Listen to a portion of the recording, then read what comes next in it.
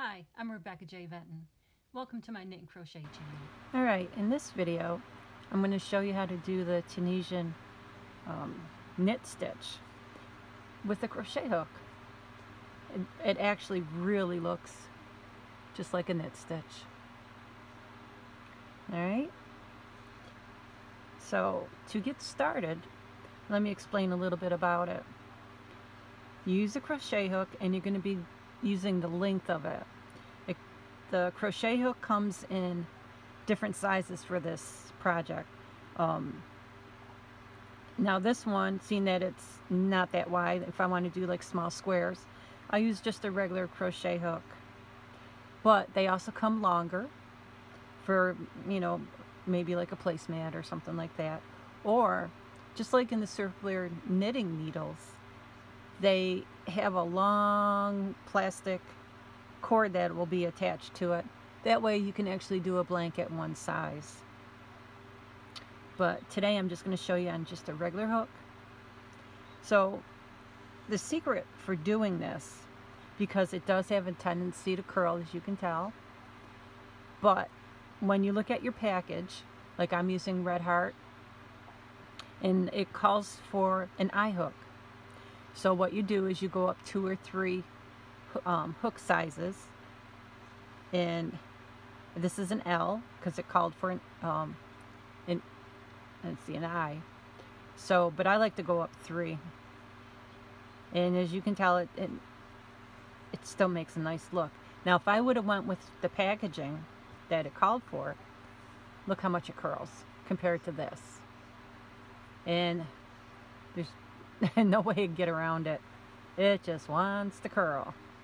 So when you block it, if you choose to, this definitely will be a lot easier to block than this.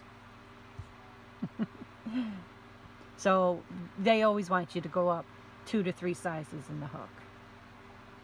And that's why. Alright, let me leave it there so you can just sort of see what's happening. Alright, so to start, do your slip knot. And I know I say every time I tell you do it loosey-goosey, believe me, I mean it. This time. 1, 2, 3, 4, 5, 6, 7. Alright, I'm just going to chain 7, just so you have an idea of what to do. So you're going to go into the chain, but you're going to keep it on the hook. And I have to give a little bit of a tug, because then that makes the loop not so tight. Just that and a little tug. Alright, and do that with every stitch that's on the chain. Yarn over, or go through, yarn over, pull through. Alright, so I had chain 7. Let's see, 1, 2, 3, 4, 5, 6, 7. And there is 7 on my hook. So any number that you want on your stitch wise on your pattern is how many chains you're going to do. Now what you're going to first do is chain 1. I mean, not chain 1, I'm sorry. Yarn over and go through 1 loop. Now that is something that you have to do each time you start a row. Don't ask me why, it just has to be done. Just don't forget to do that. Okay, and now this is something that has to be done too. Everything else on here, you're going to yarn over and go through 2 loops. 1, 2. Yarn over, 2. Yarn over, 2. Remember, loosey-goosey. I know it looks super holy, but look, it doesn't end up that way. So don't be afraid in the beginning. Yarn over, go through 2. Yarn over, go through 2. Yarn over, go through the last 2. Now for the next row, we already have our first one on here already. So don't worry about this loop here because it's already there. So for the next loop, here is, to make it look like a knit stitch, here's the loop. You're going to go in that hole underneath this top bar. So go all the way through, yarn over, pull through, give a slight tug so the tension isn't tight. Yarn over. Oh, no, I'm sorry. Starting to crochet again. Okay, and then go in the next one. Find the hole under that bar, go through the loop like it's a knit stitch. Go through there again. Pull just a little bit. And you can see what I'm doing here, I hope. Go through again, yarn over, pull through. And then this last one, here we go. We're going to go through that. Okay. Now we're going to have 7 on here again. And like I said, the first one, always just do 1. And now go through 2 again. Okay, there's 2, yarn over 2, yarn over 2, yarn over 2, yarn over 2. There's 2 rows.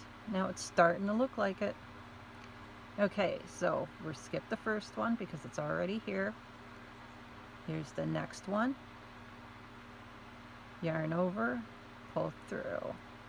Give it a little tug to loosen the tension. Do it again, go under that bar, go in between what looks like a knit stitch. Tug it a little, go in again. There we go. Alright, get some more yarn. Oops, sorry about the camera if I hit it. Okay, and the last one is always a little bit sketchy, but there you go. Alright. So, want to yarn over the first one. Yarn over 2. And 2. And 2. Loosey-goosey. Don't forget, so important with this. Alright. Now, as you can see, we're starting to see knit stitches appear. Okay? Let me do it one more time so you can see just a little bit better.